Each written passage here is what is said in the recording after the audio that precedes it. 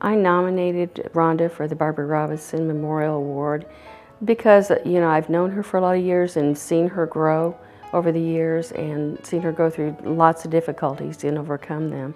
She's got the determination, and we're just very proud of her and the accomplishments that she's made.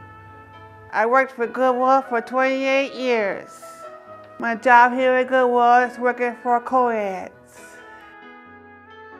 Rhonda's job here at Goodwill in the Commercial Services Division is as an assembler. She fills and folds specimen bags for the Covance company. Rhonda takes pride in her workstation.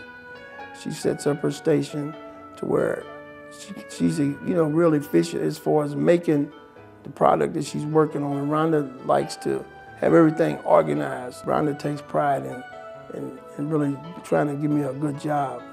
I think Rhonda has worked through her barriers here at Goodwill by staying focused on her work, developing friendships with the people here, and outside of work too, also with Special Olympics. Rhonda's involvement in Special Olympics started when she was a young child, and she's won several medals, and she's very proud of that. In Special Olympics I did standing long jump, softball throw, the stick throw, running with a torch, bowling.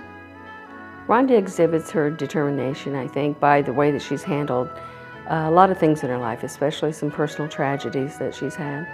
She lost her parents and two siblings in a house fire in 1984, and despite that, she still was determined to keep working and go on, and she's done a great job dealing with that.